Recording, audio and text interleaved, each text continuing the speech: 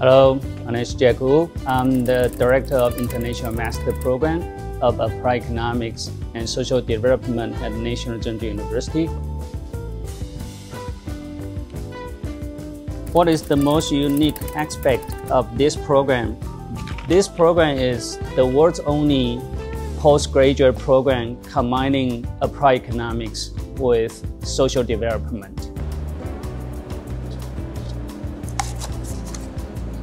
What kind of career path do graduates from this program typically pursue?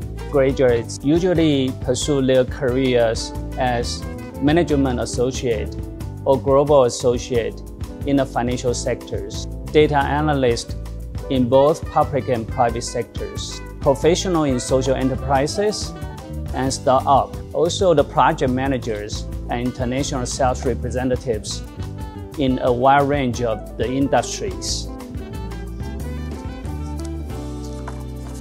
What is one recent project where students work with industrial experts? Led by Professor Alicia Say, IMES students collaborate on a project with industry experts, the managing director of KPMG, Mr. Huang, and students just work on the project related to sustainable innovations.